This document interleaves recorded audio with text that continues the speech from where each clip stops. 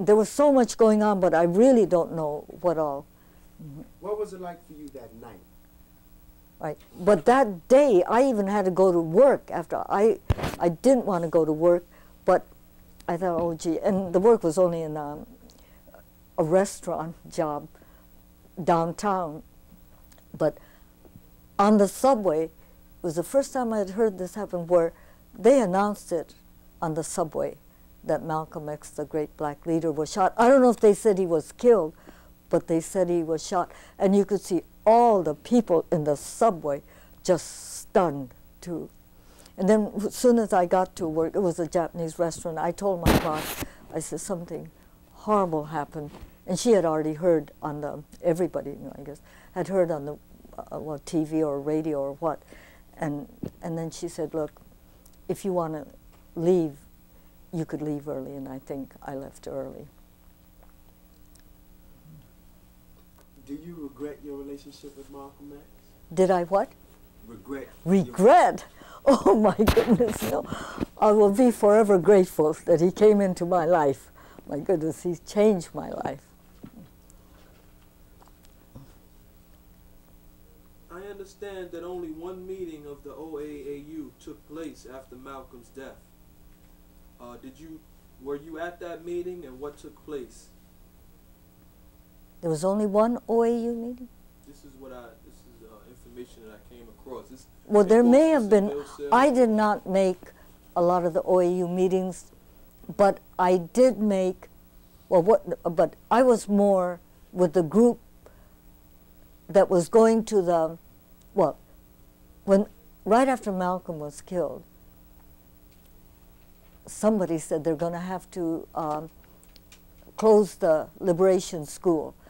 But no one wanted the school closed, and so then they decided that they were going to hold these meetings in private, in people's apartments. And there was one sister's apartment that we held meetings after that. And then, though, there came a time where at the Liberation School group that James Campbell, the teacher, we were all sitting in the room and said that we are going to have to ask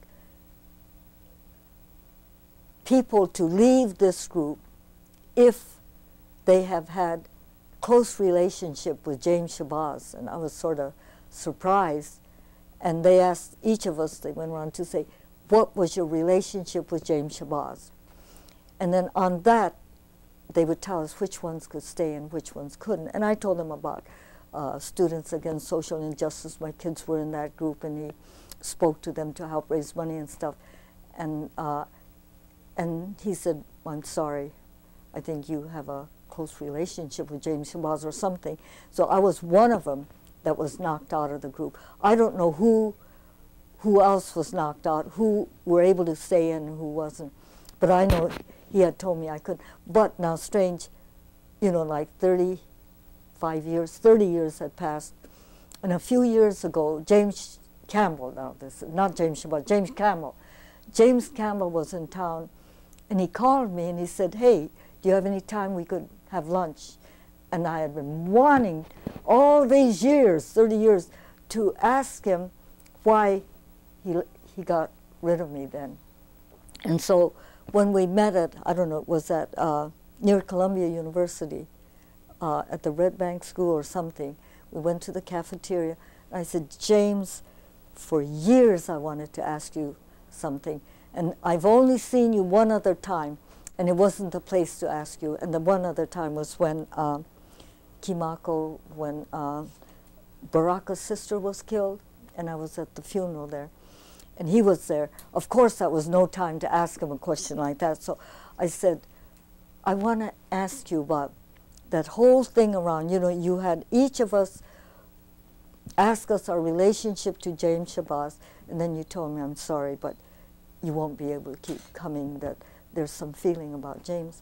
And so I just, you know, left the group after that.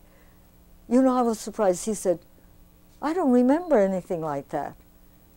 But I'm sure he was not lying. He was being honest. He said, I don't remember. He said, you mean I asked everybody in the class a question like that. He said, do you know, and I know he wasn't trying to lie or anything. He said, I really don't remember. And so. It's amazing how a person's life could be changed from the actions of a person for a couple of moments and then the person not even remember it. Sometimes people don't realize the impact they have on other people. Yeah, but this incident, I love James Campbell, and because I have hardly met a teacher like him, and I don't think there was any reason for him to squeeze out of answering, and he had good. I'm sure it would have been. He would have good reasons to say that. Well, there were some things that seemed questionable, but he said, no, I don't really remember. He said, I don't even remember the incident where I asked everybody to give their, relationship to James Shabazz. And from that started the rumor about he might have been involved from that incident with this other James mentioning James Shabazz? Oh, no, I don't know. Oh, wait, no, I don't think so. But it's just that I was surprised that James Campbell didn't remember that incident. Those things. But no matter what, it would not take away from me my strong, more than respect that I had for James Campbell, unless he felt too, maybe he didn't want to bring back some old, what do you call it, that could, open wounds or whatever, or a can of worms would start coming out, or I don't know. But because I wondered too, I wonder which ones he allowed to stay, which ones he let go, but he said he just didn't remember. I don't know if this should be in. Okay, we'll just. Yeah. All right. Yeah. What immediate impact did Malcolm's execution have on his followers? I think it did two things. I don't think it frightened his followers. I think more so they realized how much more important Malcolm was, that he was singled out for that kind of treatment, that Malcolm must have been a danger to certain people. And I'm sure he was more of a danger to the U.S. government than he was to the NOI. I think what was sad was I think NOI was heavily infiltrated. And they were able to use the people in that group, those who might have been a little bit jealous of Malcolm or maybe fighting for power within the group for position or what, that I think those who were really part of the FBI or CIA, they just kept, exploiting it.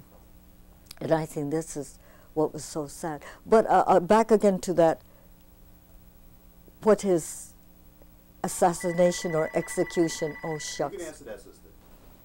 Okay, sister, she got the right angle. You She can got to move back over that back way a over. little more. Let me see. That's perfect. Yeah. Oh. Okay, good. Ready? Yes. Were the Harlem streets swept clean of young street activists prior to Malcolm's assassination?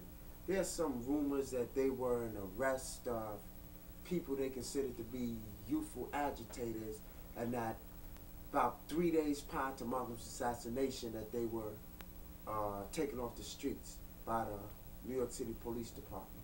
Oh, wow, I didn't even know that. But this isn't surprising. I'm sure that even before Malcolm was killed, I think even, when I told you that, I thought when Walter Bowe, Bob Collier, and Khalil, they took 3 guys who could have protected him, that they knew martial arts and they knew, I think, how to use weapons. I mean, look how they were taken off the streets.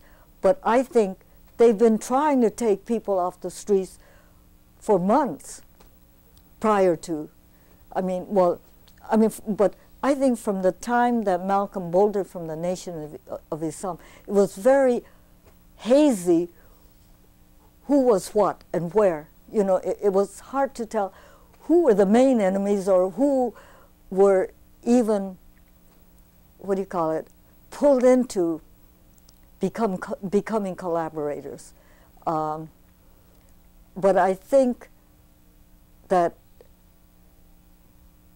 I think as many admirers that Malcolm had, and his acclaim from so many areas and circles, yet I don't think any of us really realized how great a man he was. And I think it's way after he was killed that more and more, as people analyzed a lot of things, they saw the connection with, all the way to liberation struggles in the Third World.